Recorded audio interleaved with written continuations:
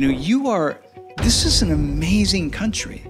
I started by saying how many of you do not understand how Korea has walked onto the world stage and started to show the rest of the world how to do this thing called nation building. It's a miracle. It's the miracle of the Han River, but it can stop. It's whatever the communities are to have say, what kind of a nation, what kind of a culture, what kind of a world do we want? 안녕하세요. Yeah, we're really happy to be here with you today. No, it's a true honor, and I'm really looking forward to what we're going to discuss together. Every good society, there is a balance between individualism and the community.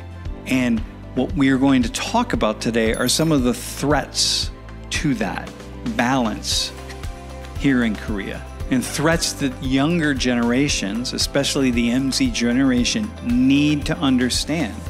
Every advanced nation in the world has some kind of social welfare safety net. Every advanced nation. And the stronger that safety net is, the more advanced is the nation, the more secure that nation can be. The problem is that everybody in society is afraid of those people who take and take and take, but they don't give. The takers, but they don't give back. And so there's always a sense of distrust that how do I know that if I give to this system, if I give to the welfare of my nation or my culture, how do I know that if I have needs, I'm going to get something back?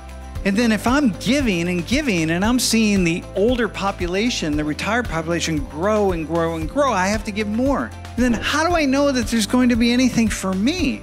And so somehow there has to be this balance, and it has to get rebalanced. And we have to have this idea that people at the top, people who are making the decisions, are going to make the best decisions for everybody, not just themselves, but also for people who are younger. Your pension fund is under threat, and it's under threat because your birth rate has changed. And the threat is actually kind of small right now, but it's going to grow tremendously.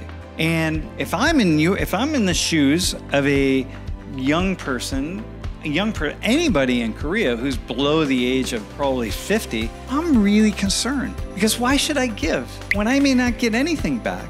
Because without doing that, then you're going to run the risk that we lose everything, that you spend everything and we get nothing. And you've asked us to give about whether when I get to the place where I need to make my withdrawals, there's going to be anything to withdraw. Now, you have a few options out of this. One obstacle is going to be, we got to increase the birth rate, so we have to get Koreans to have more children. That's not a solution, because you can't convince people to have more children. Another answer can be foreign workers. You have to see 30 years into the future. If this pension fund collapses, Korea collapses. So you're going to bring in foreign workers. But they didn't really want to come here, so you didn't need anybody. But now you do. So are you ready to have a bunch of people in your society who don't look like you? And the answer that I have is, you better be.